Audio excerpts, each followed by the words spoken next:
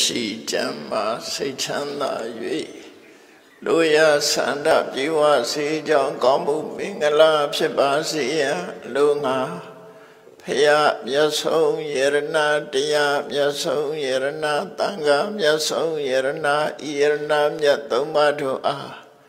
ယုတိမြတ်နုလက်ဆုံမူ၍ရှိခိုးပူဇော်ဖူးမြော်မှန်လျော့ကြောချသောတက္ကိစ္စကာရဝပနာမကုသစေရဏဖြားပြတို့ကြောင့်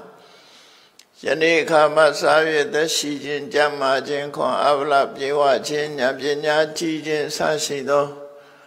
ကောင်းကျိုးချမ်းသာမင်္ဂလာပေါင်းတို့နှင့်ပြည့်စုံကြပြီလင်နိဗ္ဗာန်ရောက်ကြောင်းသူတော်ကောင်းတို့၏ကျင့်တရားဟောကြားကြိုးကိုအားထုတ်နိုင်ကြကုန်သည်ဖြစ်၍ဒုက္ခခတ်သိမ်းချုပ်ငြိမ်းရမှမြတ်နိဗ္ဗာန်သို့လင်းမြန်းဆောစွာကိုယ်စီကိုယ်ငါမျက်မှောက်ပြုနိုင်ကြပါစေအဟံဗန္တိဣတရဏိနတဟဣသတိလံဓမ္မံယာစာမိအနုဂဟံကတဝါသီလံဒီထမေဗန္တိဒုတိယံမိအဟံဗန္တိဣတရဏိနတဟဣသတိလံဓမ္မံယာစာမိအနုဂဟံကတဝါသီလံဒီထမေဗန္တိတတိယံမိအဟံဗန္တိဣတရဏိနတဟဣသတိလံဓမ္မံယာစာမိအနုဂဟံကတဝါသီလံဒီထသာသနာတော်နှစ်2562နှစ်ကောဇာတက္ကရာ1380ပြည့်နှစ်ပြာသူလာပြီကျော်2ရက်2019ခုနှစ်ဇန်နဝါရီလ22ရက်အင်္ဂါနေ့ရန်ကုန်တိုင်းဒေသကြီးမရန်ကုန်မြို့နယ်သာသနာရေးနှင့်ကျေးမှုဝန်ကြီးဌာနသာသနာတော်ထွန်းကားပြန်ပွားရေးဦးစီးဌာနသဗ္ဗသီရိဗိမာန်တော်တွင်ဆင်ကျင်းပပြုလုပ်အပ်သည့်သာသနာပူဇာမြတ်မင်္ဂလာတရားအလှူတော်အထူးဓမ္မသဘင်အခမ်းအနား၌မရန်ကုန်မြို့နယ်9ရပ်ကွက်ကျောင်းရည်တွင်ဗဟိုလမ်းအမှတ်480ခွန်တော်မြင့်မြတ်တွေအာရည်စု၍ဥယျာဉ်ဝင်းနှင့်သာသမိမြေတစုတို့အမတဒါနဓမ္မဒါနအဖြစ်ဖြင့်ဟောကြားအပ်သောဓမ္မပရဒေသနာမှဓမ္မရတနှင့်ဘဝသင်္ကန်းစာများအပိုင်း29တရားဒေသနာတော်ဒီကနေ့ညဓမ္မသဘင်ခန္ဓာကိုရွှေဘုန်းတော်သခင်ရှင်တော်မြတ်ဖျား၏မဟာကရုဏာကုံကိုအာယုပြုကာတိကျူဖွဲ့ဆိုအပ်သောဝန္ဒနာပနာမအာတိတဂါထာကိုရွတ်ဆိုပူဇော်ခြင်းဖြင့်စတင်ကြရအောင်ယောကပ္ပကောတိဟိပိအပမိယံကာလံကရွန်တော်တိဒုက္ခရာနိခေရံကတောလောကဟိတယနာထောနမောမာကာရုဏိကတတတ္တာယောနာထောဝိနိယမြာစွာတတ္တဝါဤချမ်းသာစီပွားလိုလားတောင်းတကုံပေါင်းခါသဖြင့်နာထမြညာကျင့်ရှင်တော်မြတ်ဖရာသည်ကပ္ပကောတိဟိပိဂရေကဘာအရေးအတွက်သင်္ချာတို့ဖြင့်တော်လဲအပေမိယံရေအတွက်တိုင်းတာဖော်ပြခြင်းငါမစွမ်းနိုင်ပါသောကာလံလေးအသင်ချေသိနေကဘာရှိကြသောကာလပတ်လုံးလောကဟိတယတတ္တလောကဤအကျိုးစီးပွားအလို့ငါအတိဒုက္ခရာနိဥ္စာအသက်ချေလဲအင်္ဂါမေတ္တာကြီးမှသမိသာနှင့်တထာဇနီစွန်ញင်းကြီးဟုကျတိထဘွယ်ငါးသွဲအစုအလုံးခဲရင်တော်မူတို့ကိုကရွန်တော်ဖျားဖြစ်ရန်ဤတန်ကြိုးကုတ်အာထုတ်တော်မူရသည်ဖြစ်၍ခေရန်လက်ချေမျက်လုံးအသက်ဆုံးလည်းရဲ့နှလုံးစိတ်ဝံကိုရောဤပေမှန်ခြင်းသို့က တောဘဝတဏ္ဏကျိန်ဖတ်များစွာရောက်တော်မူခဲ့ရရှာလေပြီမဟာကရုဏီကတတတဝါများရင်ဝဲသားကဲ့သို့တနာချစ်ခင်မှာကရုဏာရှင်ဖြစ်တော်မူသောတသနာတသဝိနည်းများစွာတတဝါဤချမ်းသာစီးပွားလိုလားတောင်းတကုံပေါင်းခါသဖြင့်နာထမြညာထိုရှင်တော်မြတ်ဖရာအားနမောယုတိပြောင်းပြော့မှန်ကိုလျော်၍ကရောယုကျိုးရှိခိုးခြင်းသည်အထုဘဝတုစင်စစ်မသွေဖြစ်ပါစေတည်း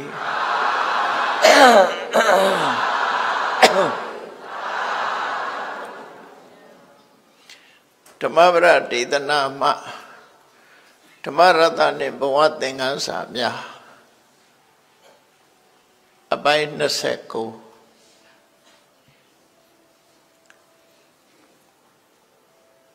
ဒီနေ့အပိုင်း29မှာမြတ်စွာဘုရားဟောတဲ့ဒေသနာတော်အစဉ်အတိုင်းမှတ်တမ်းတင်ထားတဲ့အရာကတော့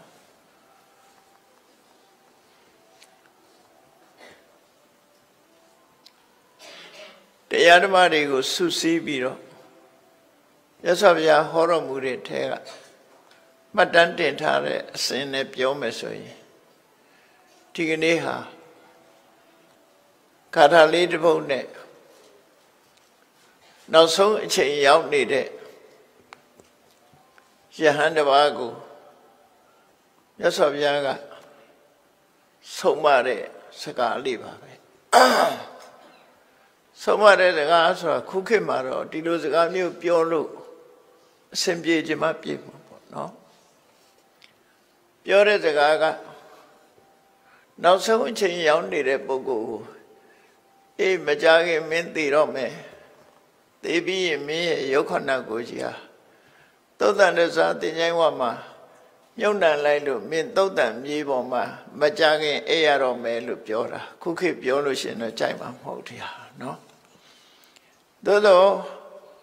အဲ့ဒီပုဂ္ဂိုလ်သူမြတ်ကတရားရှိတဲ့ပုဂ္ဂိုလ်လည်းဖြစ်တယ်ဘဝမှာလည်းပဲဒုက္ခတွေခံစားနေရတဲ့ပုဂ္ဂိုလ်ဖြစ်လို့သူ့ဖို့ကတော့တရားသူတရားမြတ်ရသွားလောက်အောင်စွမ်းဆောင်မှုပေးလိုက်တဲ့ဒေသနာတော်တစ်ပုဒ်ပဲဖြစ်တယ်နော်အစိရံဝတ္တယံကာယောပထဝေအဓိတတတိသုဒ္ဓောအပေတဝိညာဏောနိရထံဝကလိင်္ကရံဆိုတဲ့စကားအသုံးမဝင်နဲ့ထင်းနှုတ်ထင်းပွဲအသုံးမကြတော့တဲ့အသားတို့အသားဆတော်ထဲမှာပြစ်ထားလိုက်တဲ့အသားတို့အသားဆတို့ပဲသူရဲ့ခန္ဓာကိုယ်ဆိုတာဝိညာဉ်လို့ခေါ်တဲ့အသိစိတ်ကလေးရှိနေတဲ့အချိန်လေးမှာပဲလူတွေဟာဂုံတရင်တို့ဒီအရှိန်ဝါတို့ဆိုတာရှိတာဖြစ်တယ်ပေါ့နော်ပစ္စည်းဥစ္စာရဲ့အရှိန်ဝါယာတုဂုံသိင်ရဲ့အရှိန်ဝါအသိစိတ်လေးရှိနေတဲ့အချိန်မှာသူ့ရဲ့အခြေအနေတွေဟာအလုံးကောင်းနေတာဖြစ်တော့လေအပေတဝိညာဏောအသိစိတ်လေးကင်းသွားပြီဆိုလိုက်တာနဲ့တပြိုင်နက်မျက်စိလေးနှလုံးမိတ်လိုက်တာနဲ့ကြာရင်နဲ့ရုပ်ခန္ဓာကိုယ်ကြီးဘာမှအသုံးဝင်တော့အသုံးမကျတဲ့တစ်သားချောင်းပြစ်လိုက်ရတယ်လို့ပဲတစ်သားချောင်းကမှမီးဆိုင်လို့အသုံးကျလိုက်အောင်ခန္ဓာကိုယ်ကြီးကတော့ဘာမှအသုံးမဝင်တော့လို့ပြစ်လိုက်ရတာဖြစ်တယ်မပြစ်လိုက်ပဲနဲ့ယူဆောင်ထားရတာဆိုတာဘာတစ်ခုမှမရှိဘူးသုတ်တော်ဆိုတာသုတ်တန်သွားပြီးတော့ပြစ်လိုက်တာပဲလူသေးသွားလို့ရှိရင်သုတ်တန်သွားပြစ်ကြတာပဲလေအိမ်ပေါ်မှာကြာကြာထားပါလားဆိုဘယ်သူမှမထားထားတဲ့ပုဂ္ဂိုလ်ဟာတော့အကြောင်းတစ်ခုခုကြောင့်တော့ထားကောင်းထားလိမ့်မယ်တကယ်တော့သိသွားပြီဆိုလို့ရှိရင်အသိစိတ်ကင်းသွားတာနဲ့တပြိုင်နက်ဒီယုတ်ခန္ဓာကိုယ်ယူပြစ်လိုက်ကြတာ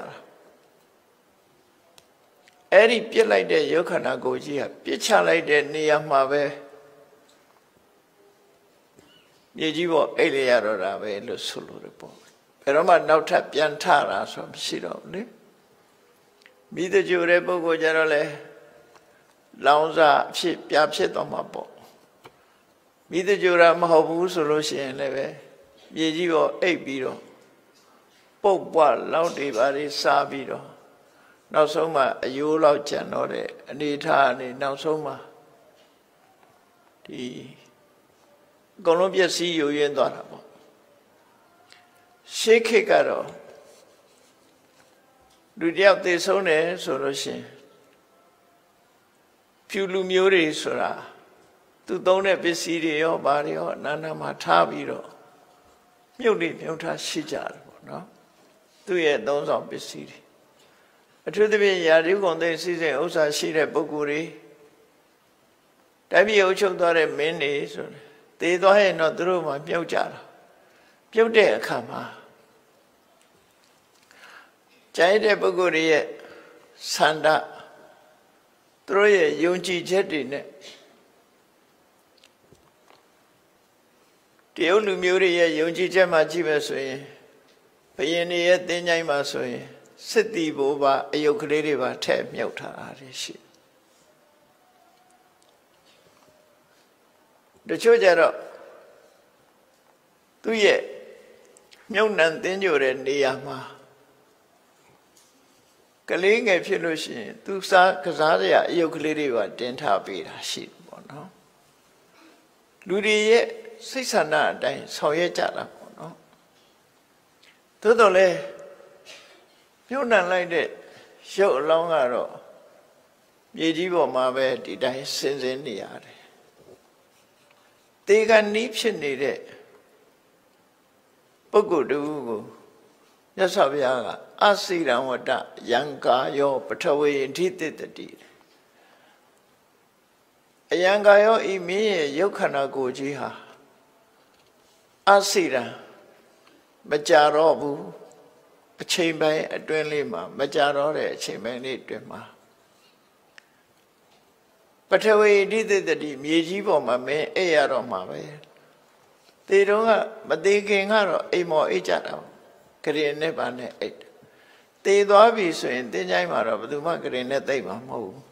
မြေကြီးပေါ်ပဲအိပ်ရမှာပဲဒါပထဝီအဓိတတတိမင်းမြေကြီးပေါ်စွန့်စံကြီးအိပ်ရတော့မှာတဲ့သုဒ္ဓောအပိတဝိညာဏောအသိစိတ်ကင်းသွားတဲ့တပြိုင်နက်မင်းကိုပြစ်လိုက်ကြတော့မယ်တဲ့ဒီယုတ်ခန္ဓာကိုကြီးကိုပြစ်လိုက်ကြတော့မယ်နိရထံဝကလိမ့်ဝကရံကိုယ်အိမ်မှာအသုံးမကျလို့အသုံးမကျတဲ့အမိုက်ကိုသွားပြစ်ကြတာပဲလေကိုယ်စီမှာဘာမှအသုံးမဝင်တော့ဘူးဆိုရင်ခုခေတ်ကတော့စီပင်မိုက်ပုံးနဲ့သွားထည့်လိုက်တာပေါ့လူရဲ့ခန္ဓာကိုယ်ဟာလည်းပဲအဲ့လိုပြစ်လိုက်ကြတာသုတ်တန်သွားပြီးတော့ပြစ်လိုက်ကြတယ်လို့မသေးသေးခင်သေအံဆဲဆဲဖြစ်နေတဲ့ယဟန်တစ်ပါးကိုမြတ်စွာဘုရားကဒီစကားကိုမိန့်ကြားလိုက်တာတာမန်ပုဂ္ဂိုလ်ဆိုလို့ရှိရင်ဒီလိုပြောမယ်ဆိုရင်မလွယ်လာဘူးလို့ထင်တယ်ခဏခေတ်မှာနော်သေမှသာသေရောသေမဲ့စကားတော့ပြောလို့မရဘူးခုခေတ်ကတော့မြတ်စွာဘုရားကတော့ခန္ဓာကိုယ်ကြီးရဲ့သဘာဝတရားပြတယ်ဟိုကိုယ်တော်လည်းတရားရှိတဲ့ပုဂ္ဂိုလ်ဆိုတော့မြတ်စွာဘုရားဆုံးမတဲ့စကားအဆုံးမှာပဲသူကယဟနာဖြစ်သွားယဟနာလည်းဖြစ်ပြီးပြန်တော်မူသွားတာပဲနော်ယဟနာလည်းဖြစ်ပြန်တော်မူသွားတယ်ဒီပုဂ္ဂိုလ်မထေမြတ်ရဲ့ဘွဲနာမကအရှင်ဒိဋ္ဌလို့ခေါ်တယ်ပေါ့သူဇာလန်းလေးကိုနီးခဲ့ပြောရမယ်ဆိုရင်သူကတာဝတိမြို့ကမြို့ကောင်းသားတယောက်ပဲမြတ်စွာဘုရားတရားကိုနာရလို့ယင်ထဲကသရဖြစ်ပြီးသာသနာပေါင်းဝင်ယဟန်ပြုတယ်ယဟန်ကောင်းပိသစွာကိုချင်းသီလနဲ့ပြည့်ပြည့်ဝနေပြီးမြတ်စွာဘုရားဆုံးမတဲ့အတိုင်းဝိပဿနာကျင့်စဉ်ကိုကျင့်ကြံကြိုးကိုအထောက်တယ်အဲ့လိုနေရင်ကနေပြီးတော့နှစ်ကလေးအတော်ရလာတဲ့အခါ တရားကျင့်လို့တရားဥတရားမြတ်မရခင်ဘာဖြစ်လဲဆိုအတိတ်ဘဝကအကုသိုလ်ကံတွေချောင်းလည်းဖြစ်တယ်ပေါ့နိထန်းလေးတော့ရလာတဲ့အခါအသက်ရွယ်လေးရလာတဲ့အခါမှာယောဂတစ်ခုဆွဲကပ်လာခန္ဓာကိုယ်မှာအဖုအပိတ်နေထလာအနာကြီးတွေပေါက်လာတကိုယ်လုံးအနာကြီးတွေပေါက်ပြီးတော့ပြည်တဆူဆူနဲ့နောက်ဆုံးမှာအနာတွေကခုလို့မရဘူးရင်းတယ်ရင်းလာပြီးအယိုးထီအောင်စိုက်ထိသွားတယ်အခုခေတ်ဆိုရင်တော့ကင်ဆာယောဂလို့ပြောကြမလားမသိဘူးเนาะအဲ့ဒီကိုတော့ဟာအလုံးတွေထွက်လာတာခုခေတ်ကင်ဆာလည်းအလုံးထွက်တာပဲလေအဲ့ဒီအလုံးတွေထွက်လာပြီးနောက်ဆုံးအယိုးထီအောင်ဆွဲပြီးအယိုးတွေပါဆွေးပြီးမလုံနိုင်မရှက်နိုင်တဲ့အနေအထားမျိုးထီအောင်ရောက်သွားတယ်ပထမတော့သူ့ရဲ့တပည့်ယဟန်တွေကပြုစုကြပါရဲ့နောက်ပိုင်းတော့တကူလုံးလည်းဖြစ်အနာတွေကလည်းများသွေးပုတ်ပြီးပုတ်တွေနဲ့ဆက်ဆုပ်ရွံရှာပွဲဖြစ်တဲ့အခါကျတော့မခံနိုင်ကြတော့ဘူးမခံနိုင်တော့မထူပါဘူး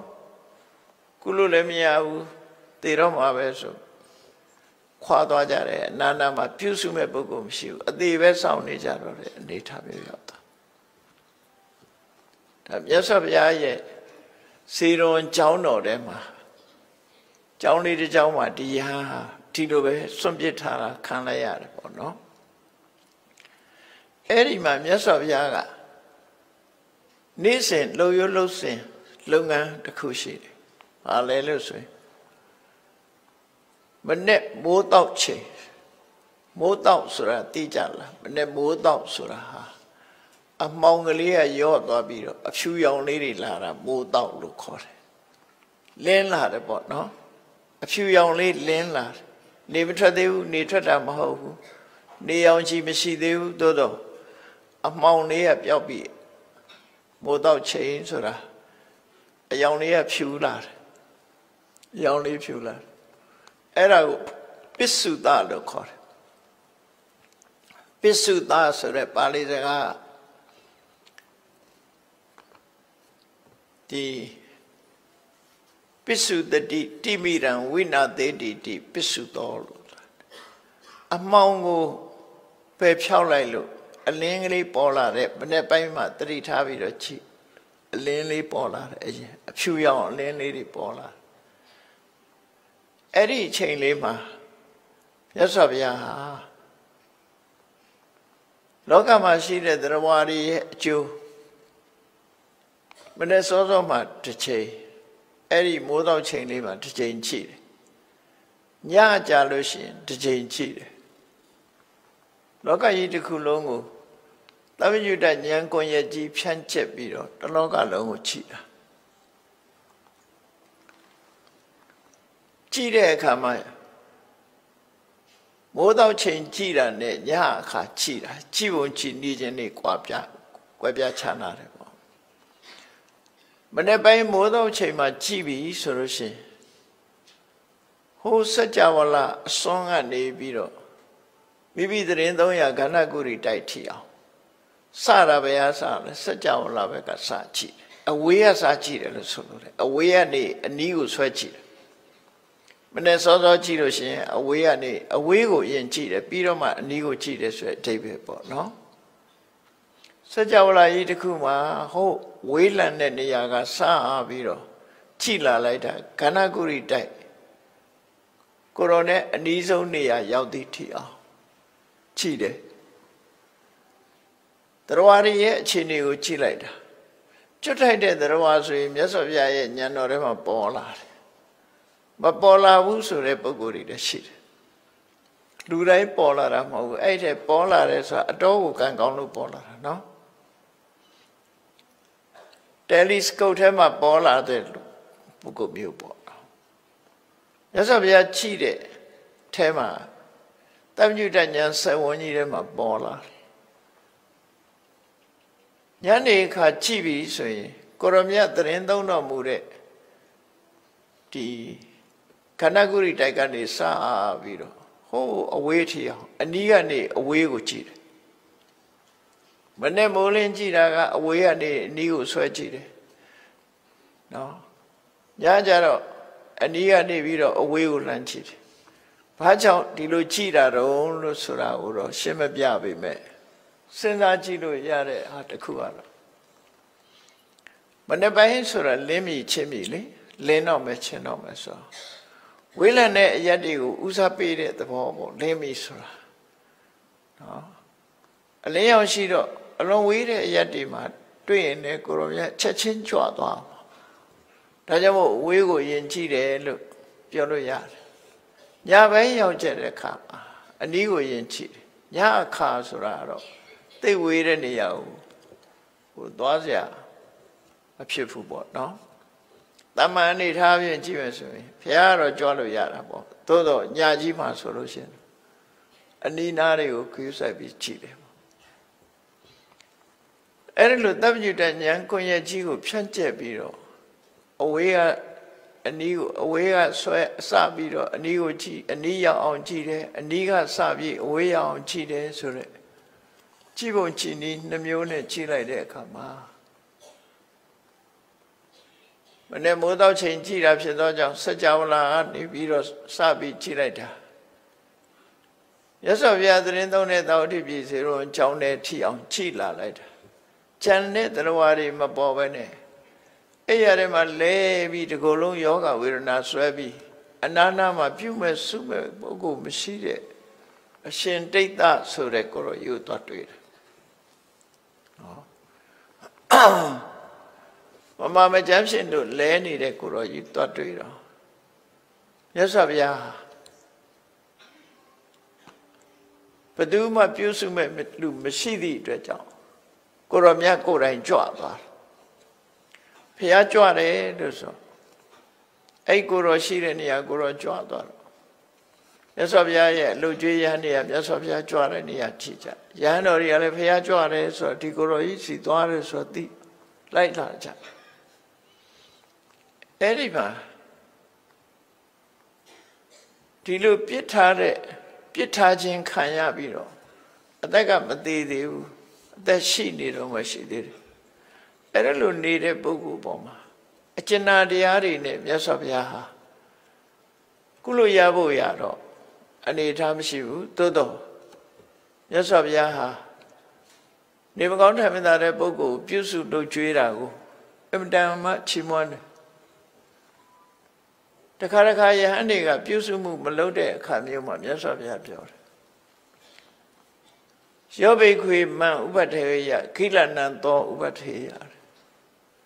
ငါ့ကိုလှုပ်ကြွေးမယ်ဆိုရင်ခိလနာကိုလှုပ်ကြွေးကြငါ့ကိုပြုစုမယ်ဆိုရင်မင်းတို့ခိလနာကိုပြုစုကြငါ့ကိုပြုစုခြင်းနဲ့ဆိုရင်ခိလနာကိုပြုစုလို့ဆိုတဲ့အဓိပ္ပာယ်ပြောနော်ပြုစုဖို့အချင်းချင်းလည်းပြုစုဖို့မြတ်စွာဘုရားတိုက်တွန်းတယ်နေမကောင်းတဲ့မသားတဲ့ပုဂ္ဂိုလ်ဆိုရင်မြတ်စွာဘုရားကြွသွားပြီးအာဘိစကားပြောလို့ရှိတယ်ပေါ့အခုလည်းပြုစုမဲ့ပုဂ္ဂိုလ်တွေကလက်လွတ်ထားတဲ့အဲ့ရတဲ့မှာလဲပြီးမထနိုင်မပြောင်းနိုင်တကူလုံးလဲသွေးတွေပြည်တွေနဲ့လူလီနေတဲ့ပုဂ္ဂိုလ်တွေ့တဲ့အခါကိုယ်တော်တိုင်ကြွသွားတယ်နောက်ကရဟန်းတွေကလိုက်လာကြမြတ်စွာဘုရားကိုယ်တိုင်ကရင်မမလို့ကရင်ကင်လိုက်တဲ့အချိန်မှာယဟန်တွေကအရှင်ဘုရားမပါနဲ့တပည့်တော်မပါမယ်ဆိုမပြီးတော့မိဖို့တဲ့မီတင်းကုန်တာကိုခရင်မှာမပြီးတော့ရွှေ့သွားကြတယ်မြတ်စွာဘုရားက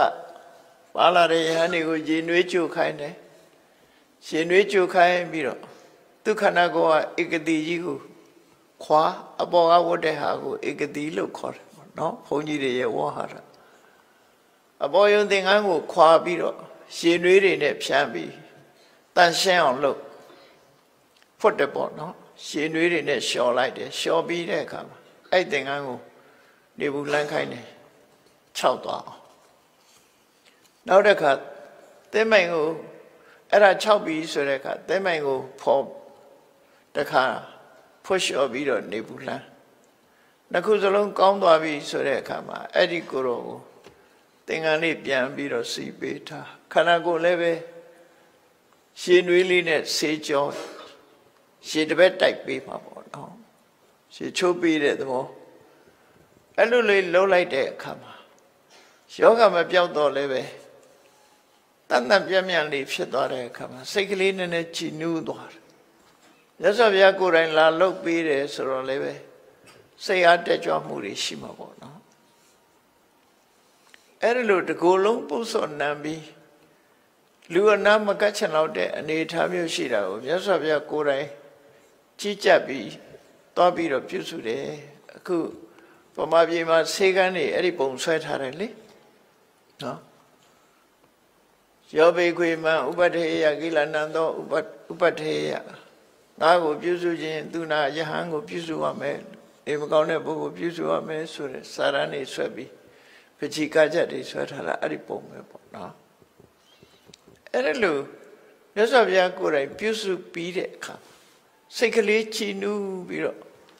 ယောဂဝေဒနာလေးကခန္ဓာကိုယ်လည်းတန်တန်ပြန့်ပြန့်နေရတော့ယောဂဝေဒနာလေးကတက်တာသွားတယ်အနေထားဒီဝတ်တဲ့အဝတ်စားတို့ရုပ်ခန္ဓာကိုယ်တို့တန်တန်ပြန့်ပြန့်လှုပ်ပေးလိုက်တဲ့အခါမှာစိတ်ကလည်းကြည်နူးသွားတယ်ဒါသဘာဝပဲဒါမို့အသိပညာနဲ့စိတ်ကြည်နူးမှုရအောင်တန်ရှင်းမှုကိုဝတ္ထုဝိသရကရိယာတာဆိုတာရှိတယ်တန်ရှင်းမှုကိုရင်လုပ်ပေးရအဲ့တော့တရားထိုင်တဲ့ပုဂ္ဂိုလ်တွေလည်းပဲဒါကိုသတိထားတဲ့နဲ့ပေါ့ညတိညစ်ပေနဲ့ချွေးတွေတန်နေနဲ့တော့တရားမထိုင်နဲ့တရားထိုင်တော့မယ်ဆိုရင်အဝတ်လေးတန်တန်ပြင်းပြင်းဝတ်စိတ်ကြည်နူးအောင်ရေမိုးချိုးတန်တန်ပြင်းပြင်းနေပြီးတရားထိုင်နော်ညတိညစ်ပတ်တရားထိုင်ရင်အသိဉာဏ်လည်းပဲလင်းချင်းမှာမဟုတ်ဘူးပေါ့ဒါမို့ခန္ဓာကိုယ်တန်ရှင်းအောင်လုပ်ရတယ်တန်ရှင်းပြီးတော့လုပ်တဲ့အခါမှာစိတ်ကကြည်လင်းလာအဲ့ဒီကြည်လင်းလာတဲ့အချိန်မှာမြတ်စွာဘုရားခုနစကားကိုမိတ်အဲ့တော့ဒီပြင်တရားဟောတာလည်းရှိကောင်းရှိမဲ့ပေါ့သို့တော့မှတ်တမ်းထဲမှာတော့ခုနစကားကိုပဲဟောတယ်အစိရဝတ္တယံကာယောယဟန်မင်းရဲ့ဟောဒီခန္ဓာကိုယ်ကြီးဟာမကြတော့ဘူးမြေကြီးပေါ်အိပ်ရတော့မှာမင်းမြေကြီးပေါ်အိပ်ရတော့မှာဆိုတော့သုတ်တန်သွားပြီးအပြစ်ခံရတော့မှာမင်းခန္ဓာကိုယ်ကြီးရစရာမရှိတော့ဘူးသုတ်တော်အပေတဝိညာဏောအသိစိတ်ကင်းသွားလိုက်တာနဲ့တပြိုင်နက်ပြစ်လိုက်ကြမှာပဲနိရထံဝကလိန်ကရံအသုံးမကျတဲ့ဒီထင်းနှုတ်ထင်းမွဲအသုံးမကျတဲ့ပစ္စည်းကိုပြစ်လိုက်ကြသလိုဒီခန္ဓာကိုယ်ကြီးကိုအသိစိတ်ကင်းသွားတာနဲ့တပြိုင်နက်သုတ်တန်တစ္ဆာတင်ញိုင်ဝါမှာပြစ်မှာမို့မြေကြီးပေါ်မကြခင်အဲ့ရတော့မှလို့ဒါအာဘိစကားပြောတာတော့မဟုတ်တဘာဝကိုပြောလိုက်တာနော်ဒီပြင်အာဘိစကားတွေတရားတွေဟောတာလဲဟောကောင်းဟောလိုက်အဲ့ဒါလို့ပြောလိုက်တာကိုအဲ့ဒီယဟန်ဟာလက်ဥကလေးချီးပြီးမြတ်စွာဘုရားဟောတာကိုနာယူမှတ်သားရင်သူကိုယ်တိုင်ကလည်းပဲတရားဓမ္မကျင့်ကြံကြိုးကိုအထောက်နေတဲ့ပုဂ္ဂိုလ်ဖြစ်တော့ဒီခန္ဓာကိုယ်ကြီးမကြခင်သုတ်တန်တစ္ဆာသင်္ချိုင်းဝပြည့်ရမယ်ဆိုတာသူကိုယ်တိုင်လည်းသိတော့သဘာဝတရားရဲ့မမြဲမှုတွေကိုဆင်ခြင်သုံးသပ်ပြီးသူဟာယဟန္တာပုဂ္ဂိုလ်ဖြစ်ရောက်သွားတယ်မြတ်စွာဘုရားဒီဒေသနာတော့အဆုံးလေးမှာပဲသူယဟန္တာဖြစ်သွားတယ်ယဟန္တာလည်းဖြစ်ရောမကြဘူးစီဝိန်လည်းချုပ်သွားတယ်အဲ့ဒါလို့အနေထားမျိုးရောက်တယ်ပြီးတဲ့ဆိုယုံလေးမြတ်စွာဘုရားဟာမိတဲ့ဆိုယုံလေးလာပြီးတော့နောက်ဆုံးတတိပေးစကားလေးပြောလိုက်ပြီးအသက်ထွက်သွားတယ်လို့သူတို့ဆိုမှာပေါ့အဲ့ဒီပုဂ္ဂိုလ်ဒီဒေသနာတော်ဟောလိုက်တာဒီဒေသနာတော်ရဲ့သဘောကတော့ဘုန်းကြီးတို့တွေကိုယ့်ရဲ့ဘဝကိုယ့်ရဲ့ခန္ဓာနဲ့ပတ်သက်ပြီးတော့သင်္ကန်းစာယူအောင်မှာတော့ဘာလဲလို့ဆိုရင်ငါတို့တွေဟာဒီခန္ဓာကိုယ်ကြီးရလာကြတဲ့ကသူ့ကိုမလှလှအောင်မဝဝအောင်ယူရရနဲ့ နေ့စဉ်ရေမိုးချိုးနည်းနည်းတိုင်းမျက်နှာသိအဝတ်စားတွေဆင်းရဲလှုပ်လာခဲ့ကြတာနောက်ဆုံးကြတော့သူကပြစ်လိုက်ရတာပဲနော်နောက်ဆုံးကြပြစ်လိုက်ရတာပဲဒါလည်းဆင်ញင်စဉ်းစားတတ်တဲ့အရာပဲယူရခင်မင်စိန်ရွှေဆင်လဲဆိုတာဘလို့ပဲသူ့ကိုမဝဝအောင်မလှလှအောင်ပြုစုပေမဲ့လို့သူကကိုယ့်ပေါ်မှာခြေဆုနဲ့ဖြစ်စေခြင်းနဲ့ဆန္ဒအတိုင်းဒီရုပ်ခန္ဓာကိုယ်ကြီးတုံ့ပြန်သလားဆိုဘယ်တုံ့ပြန်မှာတော့မဖြစ်စေချင်တာကြီးပဲဖြစ်တာကိုကကြမ်းမာခြင်းနဲ့သူကမကြမ်းမာဘူးကိုကအမြဲလှခြင်းနဲ့သူကမလှဘူးတဖြည်းဖြည်းသူ့သဘာဝအတိုင်းသူသွားတာကိုယ်စကားနားထောင်တာတခုမှမရှိဘူးအဲ့ဒီသဘောတရားတွေကိုဆင်ခြင်စဉ်းစားတတ်ဖို့မြတ်စွာဘုရားကလည်းဒီသဘောကိုဟောတာနောက်ဆုံးကြတဲ့အခါကျကိုယ်တိုင်နေ့စဉ်အစာကျွေးပြီးတော့မွေးလာခဲ့တဲ့ဟောဒီယုတ်ခန္ဓာကိုယ်ကြီးဟာနောက်ဆုံးကြတော့ပြစ်လိုက်ရတဲ့အနေအထားမျိုးရောက်တယ်အေးပြစ်လိုက်ရတဲ့အနေအထားဟာယောဂဖြစ်လို့သက်ရှည်အောင်မနေရဘဲနဲ့သက်တူတူနဲ့ပြည့်ရတာလည်းရှိတယ်သက်ရှည်ပြီးတော့ပြည့်ရတာလည်းရှိတယ်ဒီကြားထဲမှာကိုမဖြစ်ချင်တာတွေဖြစ်တယ်အစည်းတဲ့နဲ့တည်သွားတာတွေကိုမဖြစ်ချင်တာတွေလည်းအကုန်ဖြစ်တဲ့ခန္ဓာကိုယ်ကြီးအိုခြင်းတရားနှိမ့်ဆက်ခံရပြီဆိုလို့ရှိရင်နုပြိုမှုတွေအလုံးကိုသူကဖျက်ဆီးသွားတယ်လူယူဖျက်ဆီးသွားတယ်နော်နုပြိုမှုတွေမကဘူးအင်အားတွေပါဆုတ်ပြသွားအင်အားတွေပါဖျက်ဆီးသွားတယ်စရာတရားဟာနုပြိုမှုကိုလူရဲ့ဖျက်ဆီးပြီးသွားတာဒါကြောင့်မို့မီးလို့ခေါ်တယ်မီးဟာလည်းလောင်တဲ့နေရာမှာမဲကြရတာမဟုတ်လားပျက်စီးသွားတာပဲလေထို့တူပဲစရာဆိုတဲ့မီးဟာလည်းပဲခေါင်းမောကနေတဲ့ဆိုရင်လည်းဖြူသွားတာပဲပြေတွေတွန့်သွားတွေကျိုးရုပ်ပြည့်စင်မြဲအနေထားမျိုးဖြစ်သွားပြီးနောက်ဆုံးမှာအယိုးပေါ်ရည်တင်နဲ့စွန့်ပစ်ခဲ့ရပြန်တာပဲပေါ့အဲ့ဒီလိုစရာမီဖြာတိမီနောက်ဆုံးသိရတဲ့မရဏမီဆိုတာဒီလောင်ကျွမ်းဖြစ်စီမှုကြောင့်ခန္ဓာကိုယ်ကြီးဟာစွန့်ပစ်လိုက်ရတဲ့အနေအထားမျိုးရောက်သွားတယ်အဲ့ဒီထဲမှာခန္ဓာကိုယ်ကိုအကြောင်းပြုပြီးတော့ကောင်းမှုကုသိုလ်လုပ်လိုက်ရလို့ရှင်တော့အမြတ်ရမှာပဲခန္ဓာကိုယ်ကိုအကြောင်းပြုပြီးမကောင်းတာတွေလုပ်လို့ရှင်တော့အဲ့ဒီမကောင်းမှုအတွက်နောက်ထပ်ဆက်ပြီးတော့ဝန်တိုးဝန်ပိုးတွေတက်လာအောင်မှာပဲဖြစ်တယ်ပေါ့အဲ့ဒါလဲစဉ်းစားရမှာဖြစ်တယ်ဒီခန္ဓာကိုယ်ချမ်းသာမှုအတွက်မကောင်းတဲ့စိတ်တွေမွေးပြီးမကောင်းတဲ့အလုပ်တွေလုပ်ကြတယ်သူ့ကြွေးဖို့မွေးဖို့ဆိုပြီးတော့တရားနဲ့ဆန့်ကျင်တဲ့အလုပ်တွေလုပ်ကြအဲ့လိုလုပ်ကြတယ်ဆိုတဲ့ဒီခန္ဓာကိုယ်ကြီးဟာခန္ဓာကိုယ်ကြီးတန်ဖိုးမရှိတဲ့ခန္ဓာကိုယ်ကြီးအတွက်ကိုယ်ရင်နဲ့နှလုံးထဲမှာတန်ဖိုးတွေမရလိုက်ဖက်နဲ့ဆင်းရဲတွင်နစ်စေတတ်တဲ့အကုသိုလ်တွေတနေ့တဘိုးနဲ့ဘဝတစ်ခုဆုံးသွားတဲ့ပုဂ္ဂိုလ်တွေအများကြီးပဲကုသိုလ်ကောင်းမှုရလိုက်တဲ့ပုဂ္ဂိုလ်ကလက်တဆုပ်စာများတာရှိတယ်ခန္ဓာကိုယ်ကျွေးဖို့မွေးဖို့မသေးတော့မဲ့ပုံမိုးတော့မဲ့ပုံအနေထားမျိုးလုပ်ပြီးပျော်လိုက်ကြပါလိုက်ကြနဲ့နောက်ဆုံးမှာဒီခန္ဓာကိုယ်ကြီးကိုစွန့်ပစ်ပြီးတော့တွားချရတာတွေကြီးပဲကောအဲ့ဒါလိုအနေထားမျိုးတွေကိုဆင်ញင်သုံးသပ်နိုင်ရမယ်လို့သူတို့ဆိုတယ်ပေါ့ဟုတ်ပြီဘဝမြတ်စွာဘုရားဟောတဲ့အစိရံဝတ္တယံကာယောပထဝေဓိတ္တတိကိုယ်ကိုယ်လည်းဆင်ញင်စဉ်းစားကြည့်အောင်အေးငါတို့ခန္ဓာကိုယ်ကြီးဟာမကြခင်အသိစိတ်ကင်းတဲ့တပြိုင်နက်စွန့်ပစ်တော့မှာပဲစွန့်ပစ်ခံရမှာပဲဒါကြီးစွန့်ပစ်ခံအသုံးမဝင်တဲ့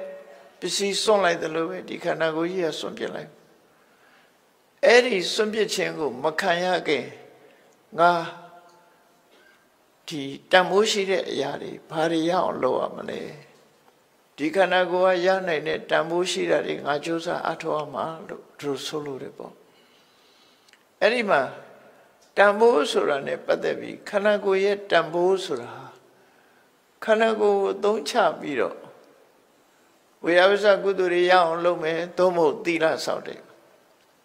သီလဆောက်တည်တယ်ဆိုတာခန္ဓာကိုယ်ဝအောင်ကြွေးတာတွေကိုချိုးချံလိုက်ပြီးတော့သူစားတိုင်းကိုကမကြွေးဘူးကြွေးတဲ့နေရာလေးပဲကြွေးပြီးတော့သူမကြွေးတော့ပဲနဲ့ကိုချင်းသီလထိမ့်သိမ်းဆောက်ရှောက်လိုက်တယ်ဆိုခန္ဓာကိုယ်ရတဲ့အမြတ်ပဲပေါ့ခန္ဓာကိုယ်သုံးချပြီးတော့တရားထိုင်လိုက်မယ်ဖះကိုရှ िख ိုးလိုက်မယ်ကာယကံကုသိုလ်တွေနော်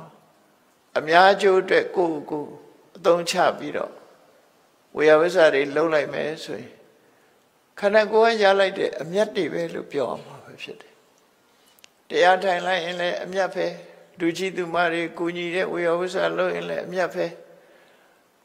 အစာခံပြီးကိုချင်းသီလထိမ့်သိမ်းဆောက်ရှောက်တာဥပုသ်ဆောင်တာဒါလည်းအမြတ်ပဲအညောင်းခံပြီးတော့တရားနာတာလည်းဒီခန္ဓာကိုယ်ရဲ့အမြတ်ပဲလို့သူတွေ့အောင်နော်ဘာလို့လဲဆိုတော့တရားနာရတယ်ဆိုတာစိုက်ပြီးတော့နာရတာပြောစရာတခုမှပါရမှာမဟုတ်တာဗေထိလည်းမပါဘူးလေ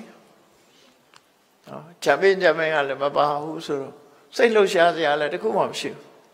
ဒီထဲမှာငိုက်ချင်စရာပဲဖြစ်တယ်အဲ့ဒီငိုက်ချင်စရာကိုသိခံပြီးတော့အသိဉာဏ်ရအောင်ကြိုးစားပြီးနားနေတာဒါခန္ဓာကိုယ်ကနေရလိုက်တဲ့တန်ဖိုးပဲလို့အသိဉာဏ်ရလို့ရှိရင်ခန္ဓာကိုယ်ကရလိုက်တဲ့တန်ဖိုးလို့ပြောရမှာဖြစ်တယ်မိမိမျက်စိနှလုံးကိုသုံးချပြီးတော့ဖျားဖူးရွှေတော်စေတီတော်ကြီးကိုကြည့်ပြီး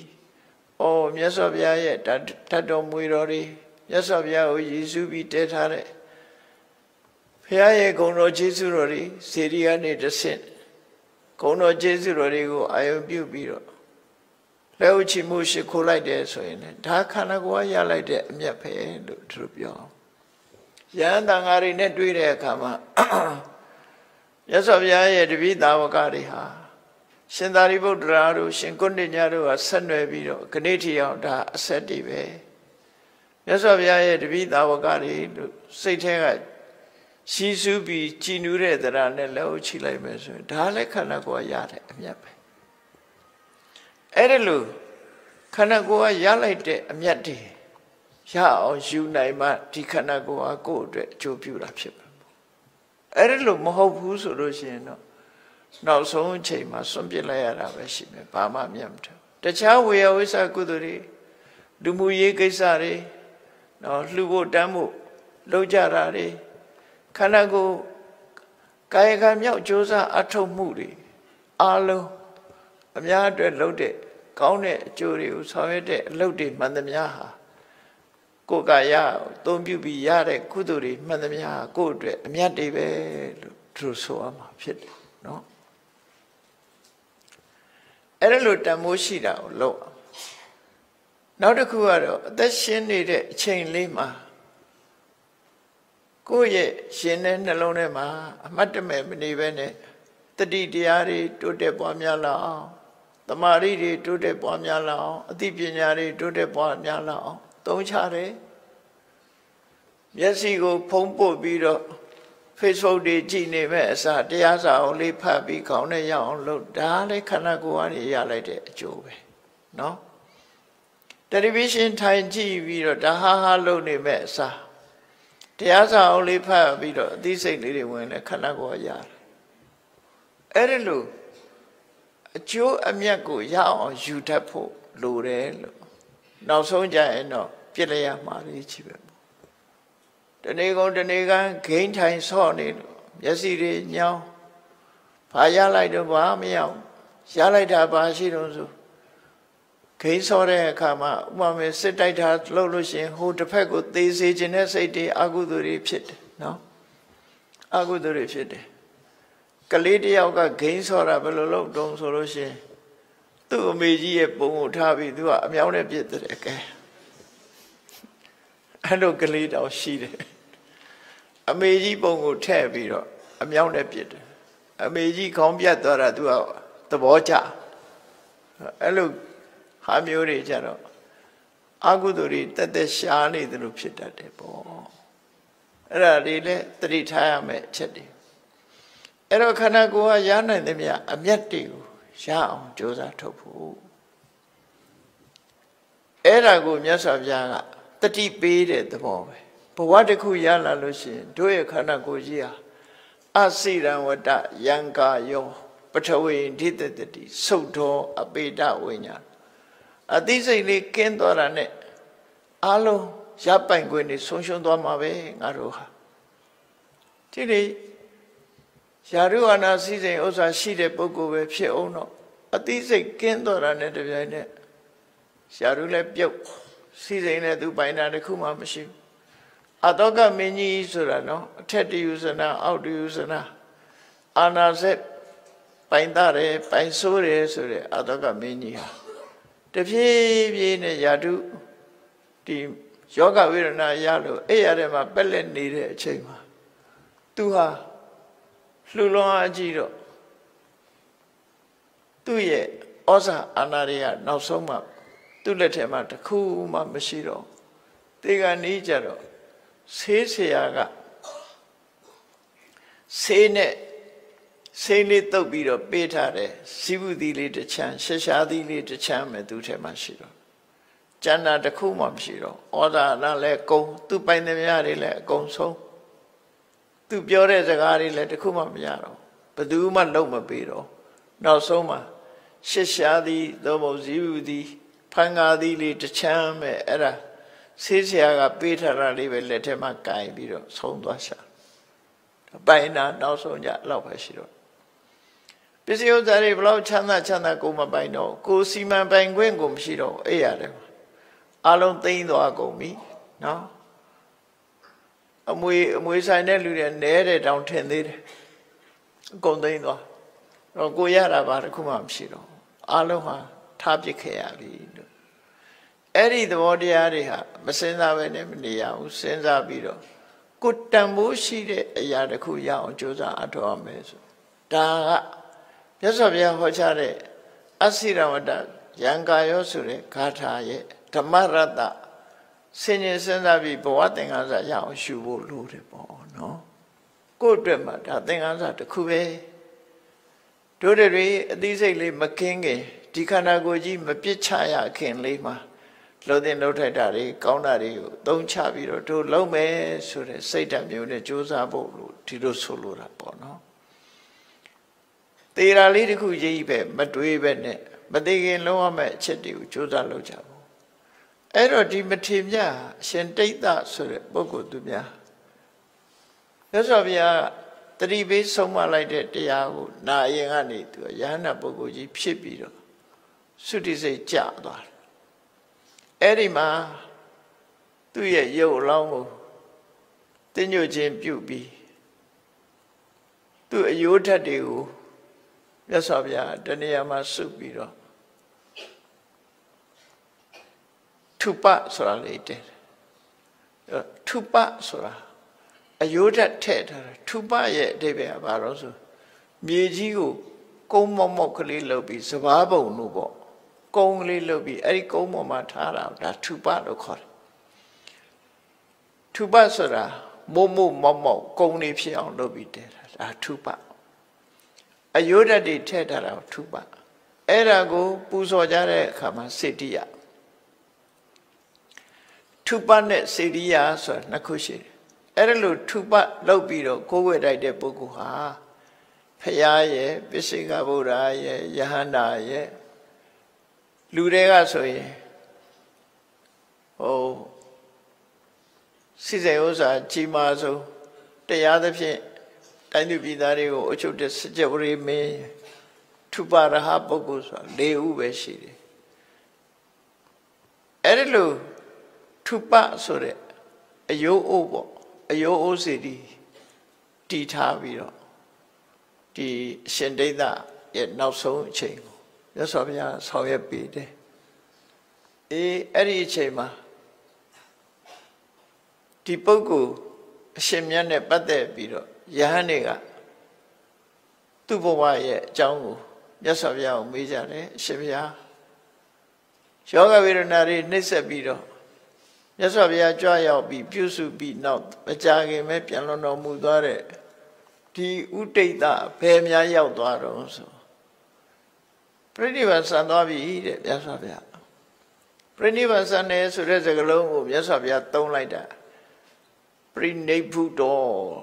နိဗ္ဗုတောဆိုငြိမ်းသွားပြီလို့ပြောလိုက်တာနော်ငြိမ်းသွားတယ်ဆိုတာဘယ်ရောက်သွားတော့လို့ပြောလို့မရဘူးလေကိုရှိမှမိဖို့လေးတစ်ခုသို့မဟုတ်ဖျောင်းနိုင်မီးလေးထွန်းတာအဲ့ဒီဖျောင်းနိုင်မီးလေးကိုပြောတဲ့အခါမှာငြိမ်းသွားပြီလို့ပြောလိုက်ရင်ဒီမီးလေးကဘယ်ရောက်သွားတော့မေးစရာရှိသေးလားရှိတော့မီးလေးငြိမ်းသွားတာပဲရှိတယ်အရှိရောက်သွားလားအနောက်ရောက်သွားလားအောက်သွားလားထက်သွားလားပြောစရာမှမရှိတော့ငြိမ်းသွားတယ်ဆိုတာအခုလည်းပဲအရှင်တိဋ္ဌငြိမ်းသွားပြီလို့ပြောလိုက်တာနောက်ထပ်သူပြန်ပေါ်မှာမဟုတ်တော့ငြိမ်းသွားတယ်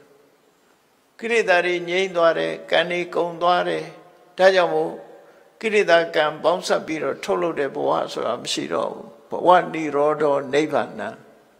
ဘဝချုပ်ငြိမ်းသွားခြင်းဒီပဲနိဗ္ဗာန်ပဲလို့သူဆိုလို့တယ်ပေါ့နော်ငြိမ်းသွားပြီလို့မြတ်စွာဘုရားဒီလိုပြော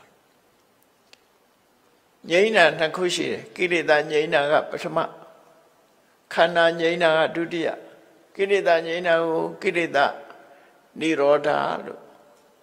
ကိလေသာပြိနိဗ္ဗာန်လို့လည်းသုံးတယ်ခန္ဓာငြိမ်းတာကြတော့ခန္ဓာပြိနိဗ္ဗာန်လို့အဲ့ဒါကိုနောက်တစ်မျိုးပြောတဲ့အခါမှာကိလေသာငြိမ်းတာကြတော့သာဥပါတိတေတာနိဗ္ဗာန်လို့ခေါ်တယ်ခန္ဓာကြီးကြံသေးတယ်အခုလိုခန္ဓာပါငြိမ်းသွားပြီဆိုတဲ့အခါကျတော့အနုပါတိတေတာနိဗ္ဗာန်လို့သူတို့ခေါ်တယ်သာဥပါတိတေတာအနုပါတိတေတာနိဗ္ဗာန်နှမျိုးဒီလိုပြောတာနော်အဲ့တော့ငြိမ်းသွားတာပထမငြိမ်းတာကိလေသာငြိမ်းတယ်ကိလေသာငြိမ်းရင်ကံလည်းငြိမ်းသွားတယ်ဒုတိယငြိမ်းတာကကံကိလေသာတို့ရဲ့အကျိုးဆက်ဖြစ်တဲ့ခန္ဓာငြိမ်းတာပထမကြံသေးလို့သာဥပါတိတေတာလို့ခေါ်တာဥပါတိဆိုတာကံကိလေသာတွေပေါင်းစပ်ပြီးထုတ်ထားတဲ့ခန္ဓာတေတာဆိုတာကြံနေသေးတယ်လို့ပြောတာဥပါတိဆိုတဲ့ခန္ဓာကြံနေခန္ဓာသည်တေတာကျွန်းကြံနေသေးတယ်အဲ့ဒါကိလေသာတော့ငြိမ်းသွားပြီခန္ဓာကြံသေးတယ်လို့ပြောတယ်သာဥပါတိတေတာနေပါအနုပါတိတေတာကျတော့နဥပါတိတေတာကံကိလေသာတွေကအကျိုးအနေနဲ့ထုတ်လုပ်ထားတဲ့ခန္ဓာလည်းငြိမ်းသွားပြီမရှိတော့ဘူးဆိုတဲ့အခါအနုပါတိတေတာလို့ဒါနိဗ္ဗာန်နှစ်ခုသဘောပေါက်အောင်ဒီလိုဟာအဲ့တော့ယဟန်တွေကအရှင်ဘုရားဒီလိုတရားထုတရားမြတ်ရပြီးယဟန္တာဖြစ်မဲ့ပုဂ္ဂိုလ်ဖြစ်ပါလေရဲ့တန်းတယ်ဘာဖြစ်လို့ဒီကိုယ်တော့ဒီလောက်ယောဂဆိုးကြီးနဲ့ကြုံရတယ်လေယောဂဆိုးကြီးနဲ့ကြုံရတယ်လေပြီးတော့လေဒီလိုဒီယောဂဝေဒနာတွေအကြီးကျယ်ဖြစ်ပြီးတော့ဘာကြောင့်သူယဟန္တာဖြစ်သွားတယ်လဲဆိုတော့အကြောင်းနှစ်ခုမေခွန်းနှစ်ခုယဟန်တွေကမြတ်စွာဘုရားကိုမေးကြတယ်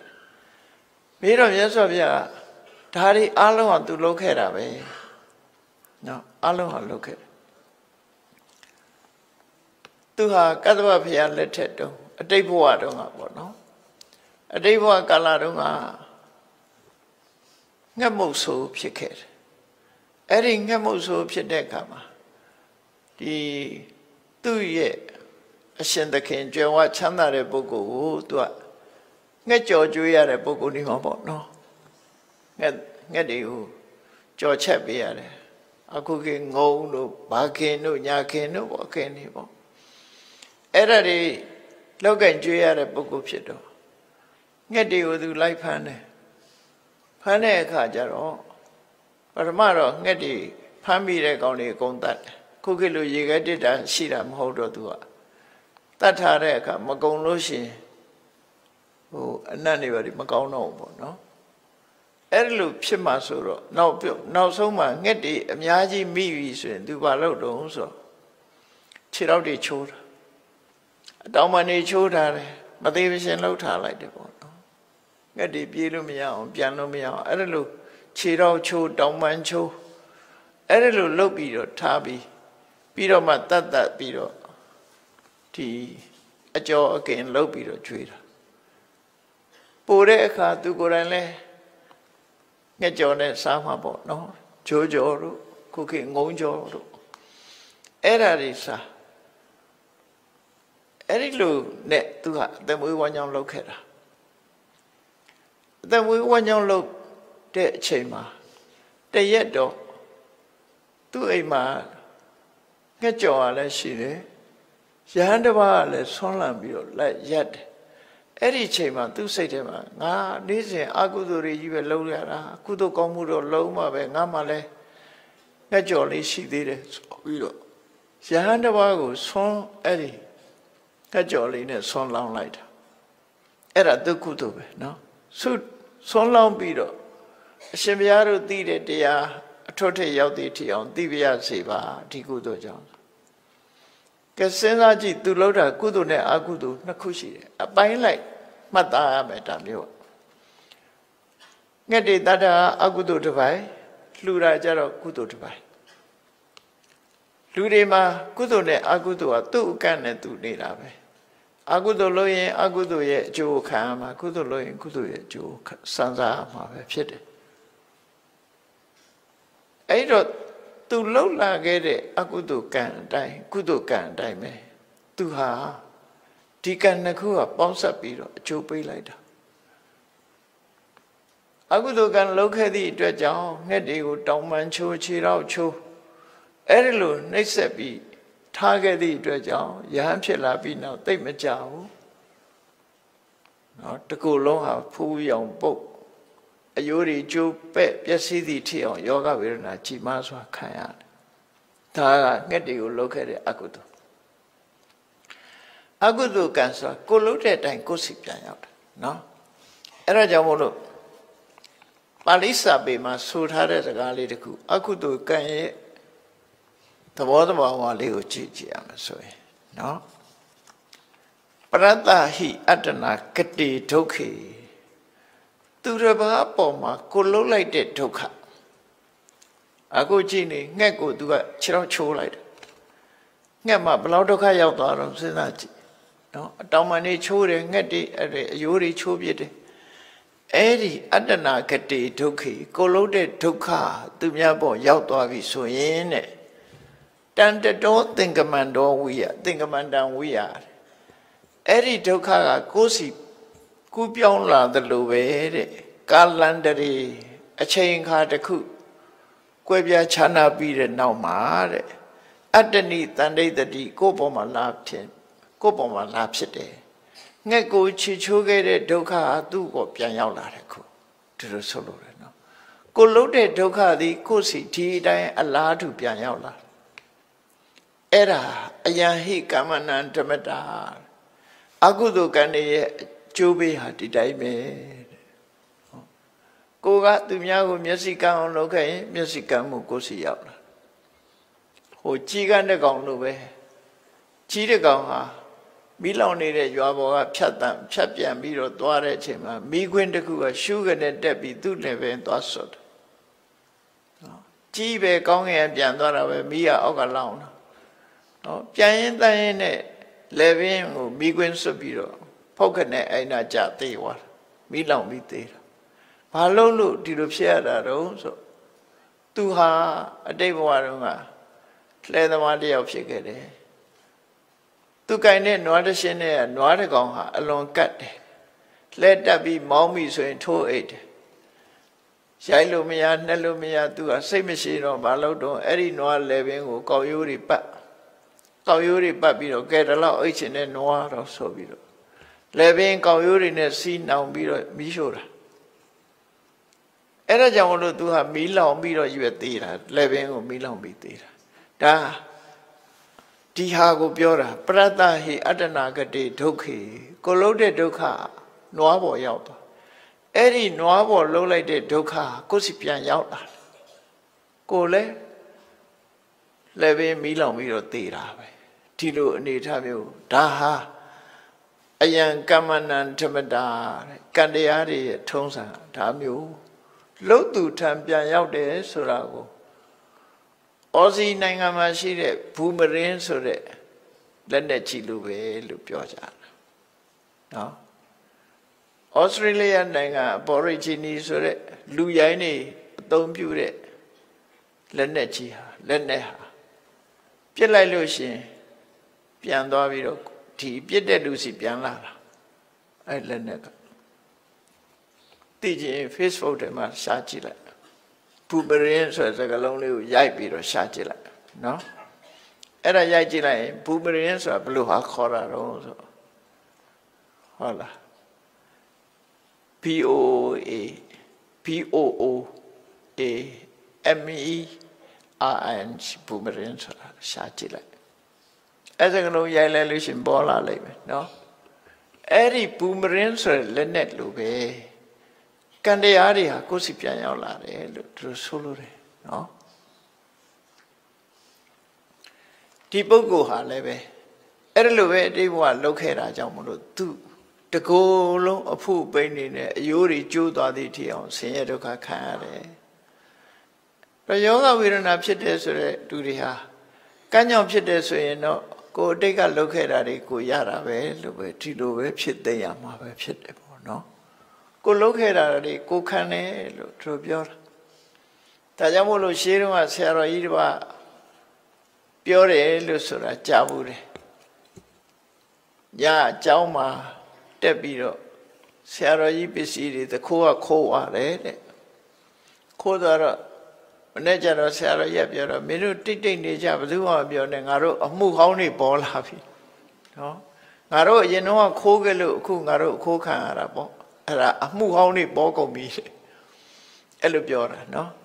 ကိုလုတ်ခဲ့တာတွေကိုယ်စီပြန်ရောက်တယ်လို့သူဆိုတယ်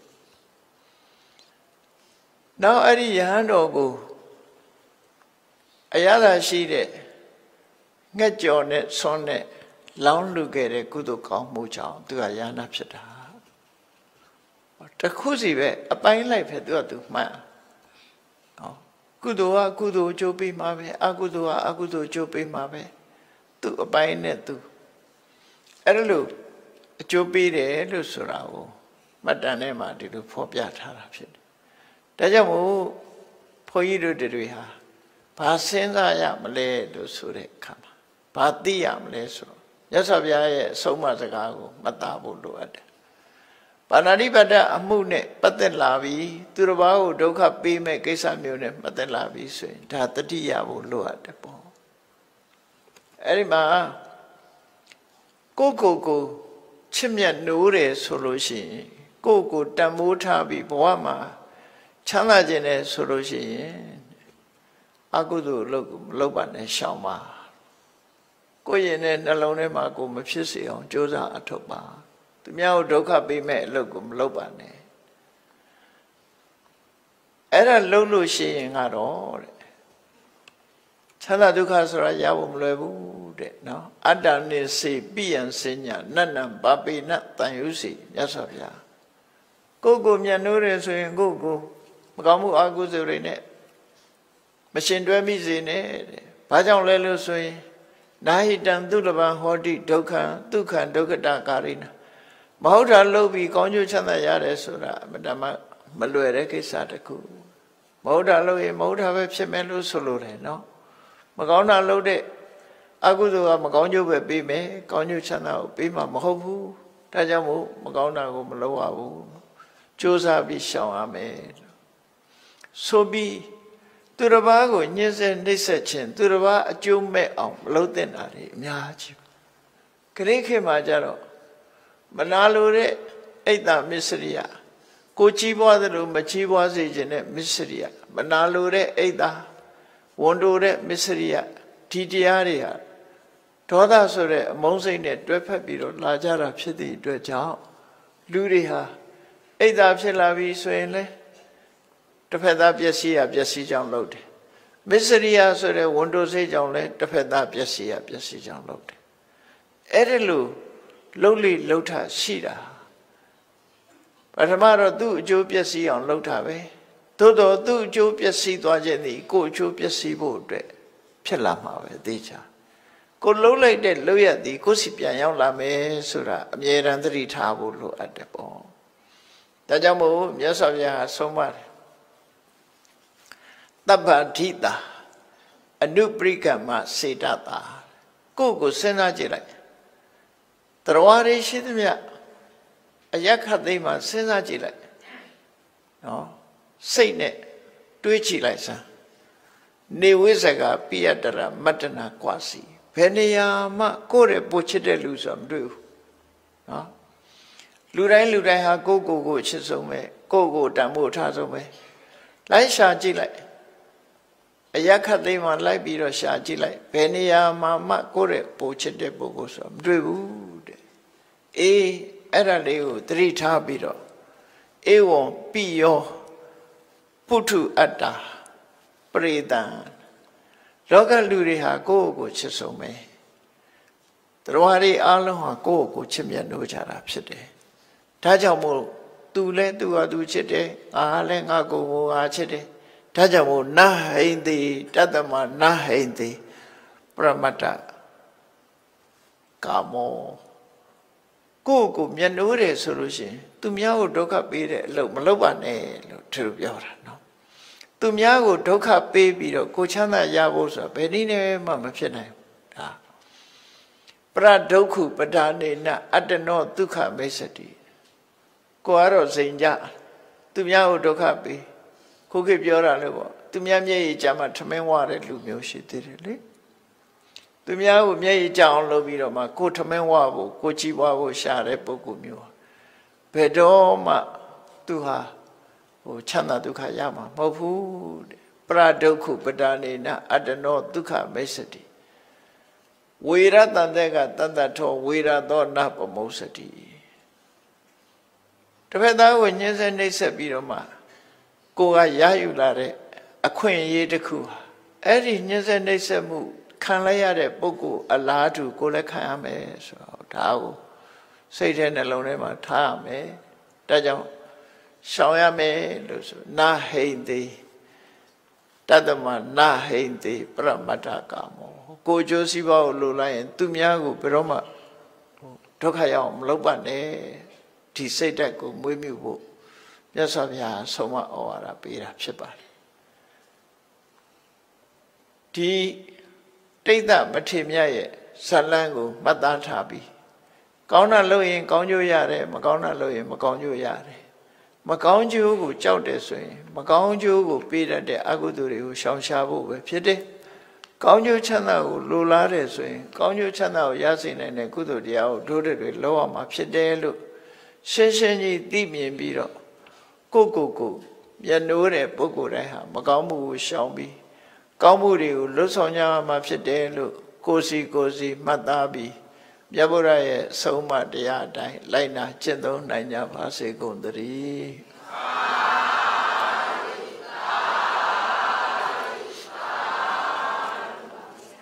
မေတ္တာပို့ရအောင်တတ္တဝါများစွာဖေးရန်กว่าချမ်းသာကြပါစေတတ္တဝါများစွာဖေးရန်กว่า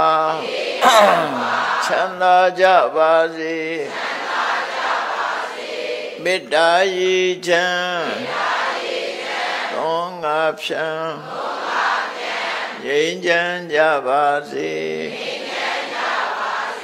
မေတ္တာရည်ချမ်းသောငါဖြံ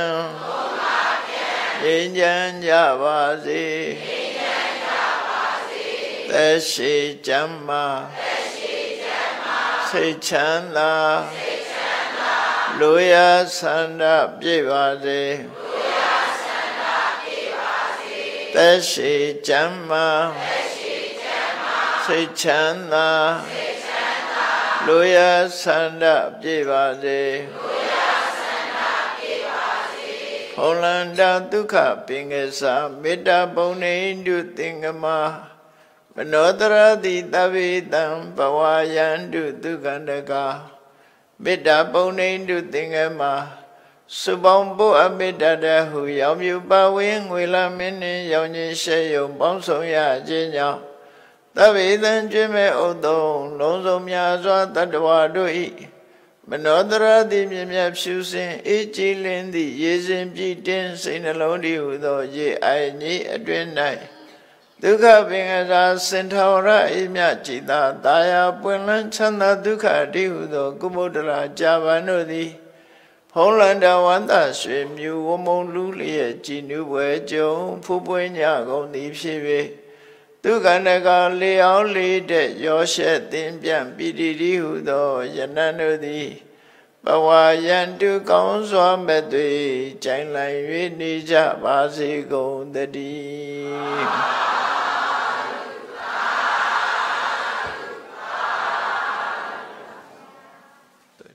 Shimpaya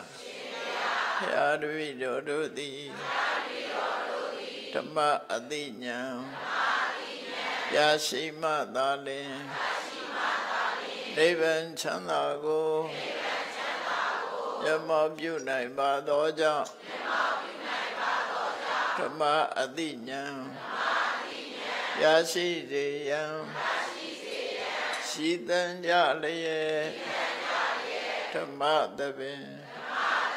ရှင်ကျင်ပါပြုလို့ကြ၍အမတဒါနာဓမ္မဒါနာတရားအလူတော်ကို